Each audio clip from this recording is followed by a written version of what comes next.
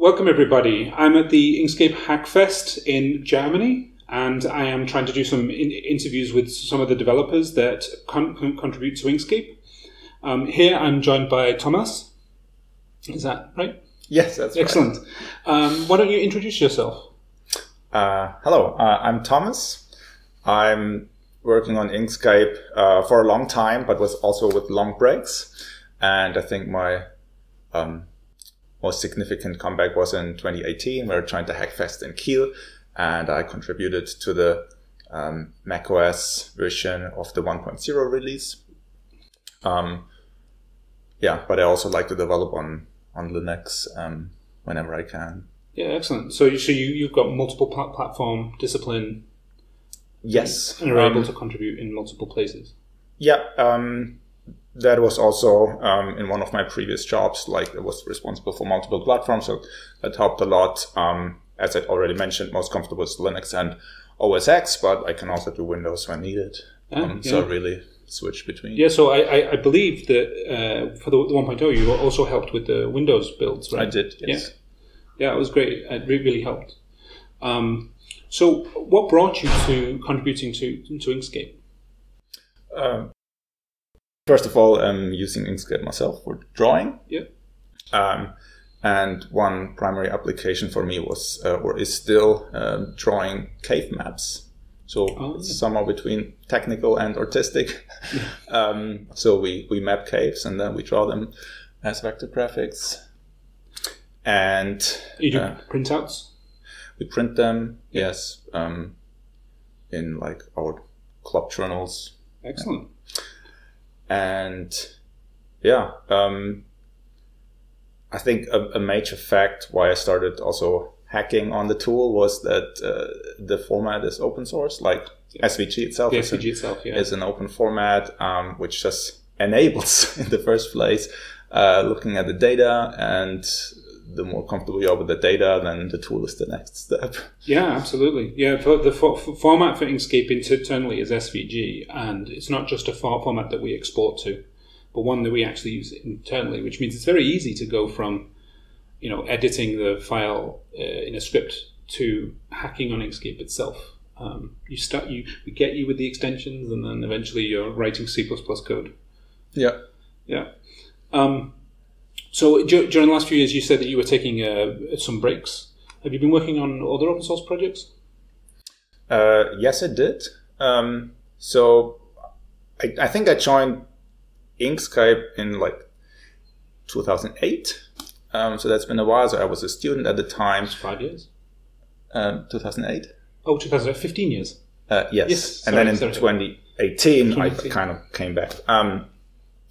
Yeah, I contributed like 15 years ago, more like smaller patches, to the window manager I used at the time, to some other projects. And then my job after I studied was to work on a visualization tool for molecules, which had a dual license. So I got paid for my work. We sold the tool, but we also had an open source project. Yeah. And I would say within the company, I was always like an ambassador also to keep this as an open source and keep the project alive. So that was, I would say, also part of my open source contribution. Yeah. I also have contributed to genetics analysis tools, and part of it is being the ambassador for free software, for licensing, and for keeping things moving, and giving directors and funders like rationality about like why they would support open source in the sciences, especially. Mm-hmm. So it's great to hear that like there's lots of open source going on. So where do you see yourself going forwards in Inkscape? Still as a user. Yeah. Still as a developer, and I think I'm in good company when I say I still mostly develop Inkscape because it's fun. Excellent. And always a reason to come back. And I see that the time I can put into the project varies a lot, just like job circumstances and so on. But more recently, I also found that when I don't have so much time to do that much coding myself, I still find the time to check in and review other people's code, for example. Yes, and I think it's also useful. very valuable for the project. Yeah. And yeah, it's less time commitment, but you stay connected and there's still a way to give back. Yeah. So you find that there's a community that essentially has tasks in it that doesn't require sort of full-time commitment. You can just do a little bit here and there. Absolutely. The project is moving fast, so the more you disconnect, the harder it gets, I have to say. Yeah. But it's also like very welcoming to tune in anytime. Excellent. Yeah. Do you feel like as a project we've sort of matured from the 1.0 onwards? From 1.0 forward.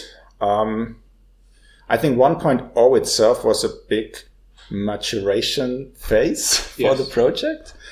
And so that was the time I think where we really established a good CI, like automated builds and so on. Yeah. And yes, it has matured.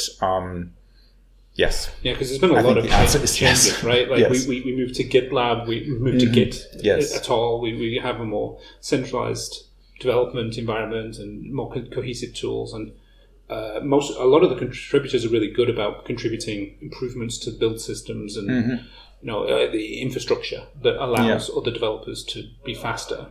Yes. Yeah. What would you say would be the thing in Inkscape that you would want to improve if you could? It can either be in Inkscape the tool or in Inkscape the project.